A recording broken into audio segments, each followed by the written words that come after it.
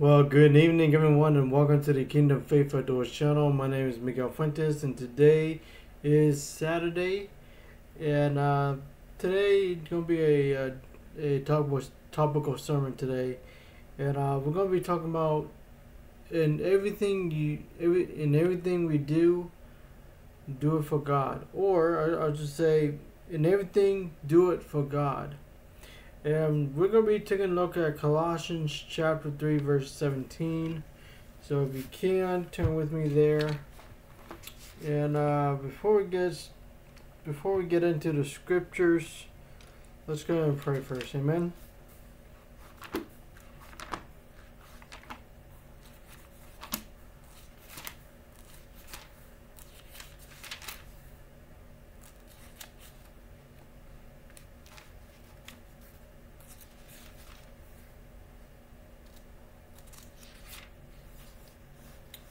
Ready? Let's get in. Let's go and pray. Heavenly Father, Lord, we just thank you, Lord, for today. Thank you, Lord, for all that you've done, Lord. Lord, forgive us of any sin that we have committed. Lord, wash us clean by your blood. Father, help us, Lord, to understand your word. Lord, we just thank you for who you are, Lord, and we praise you, we glorify you, Lord. In the name of Jesus Christ we pray. Amen and amen. Colossians chapter 3, verse 17 says, "And whatever you do in word or deed, do all in the name of the Lord Jesus, giving thanks to God the Father through him."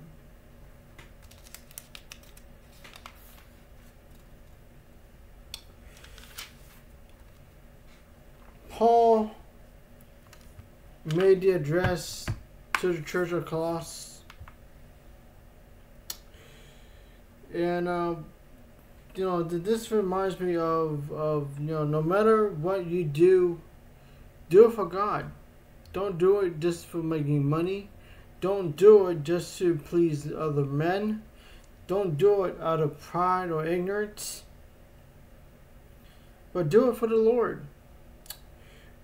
Whatever you do, your business, your job, your hobbies, your ministry, do it for the Lord. For example, like my job, working at Walmart. I'm doing it for the Lord. I'm not doing it just for get a paycheck. Okay. And for the outdoor ministry, and really not only educate people about the wildlife that is around me, but also understand who God is, and preaching of the gospel is what I do. Secondly, the character of you is based on God. Having a relationship with God will make you transform into his image. Okay, Moses, after he was with God in 80 days and nights into Mount Sinai, the glory of God shone upon Moses' face, that the people of Israel were, fear and trembling. This is after when God told Moses they're worshiping the golden calf. Go down there and and see for yourself. And Moses got mad and destroyed the tablets of the Ten Commandments. And it's personally,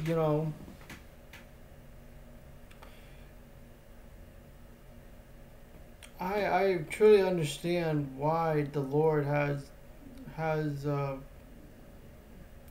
me do this sermon, because as I reflect on it, I'm doing it for God.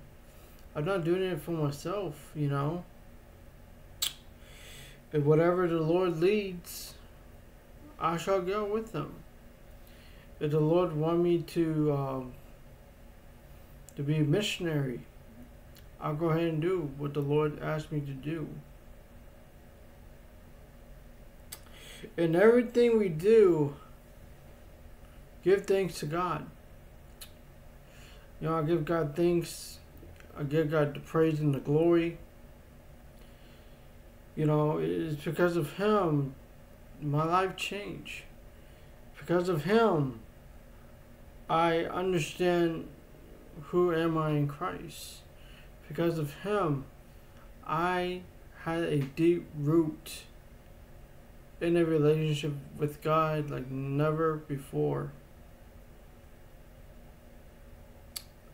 There's life in the kingdom of God. We are ambassadors of His kingdom. And because of that, I totally understand who God is. I totally understand why it is that I do. Even though I'm not perfect, I'm not, I don't know everything. But God gave us the praise and the glory. And God is the one who is Almighty. And understanding who God is what God has called me to do.